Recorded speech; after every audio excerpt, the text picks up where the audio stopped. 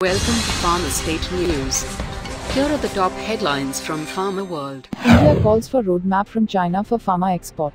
India has called for a clear roadmap from China to meet its long-standing demand to open up Chinese pharmaceuticals market for Indian exports as the drug regulators of both the nations held their first ever meeting on Friday at Shanghai Storm. Piramal Pharma to expand US facility.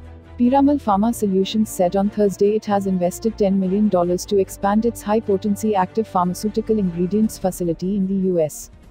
Newland Laboratories Ltd gets 5 observations from US FDA for Hyderabad facility.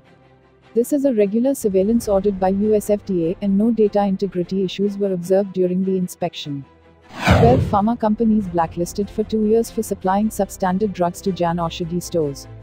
The Bureau of Pharma PSUs of India, the implementing agency of Pradhan Mantri Jan Aushadhi Pariyojana, has barred as many as 12 pharmaceutical firms from doing business for 2 years as these companies were found supplying substandard medicines to Jan Aushadhi centers across the country. Advent International emerges sole bidder for Bharat Serums. Kotak Pay and Obimed together hold 23% stake in BSV. The rest of the stake is with the Diphthery family. US group says Novartis MS drug price out of line with benefit. A US group that reviews the value of medicines issued a critical report on Novartis's new multiple sclerosis drug Mayzent, calling its $88,561 list price far out of line compared with its benefits for patients.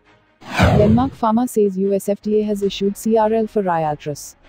Glenmark Pharmaceuticals on Saturday said the US Food and Drug Administration has issued a complete response letter, CRL, regarding the new drug application for Ryaltris. For details you can visit the news link shown with the news bite. And for quick pharma industry updates download PharmaState app.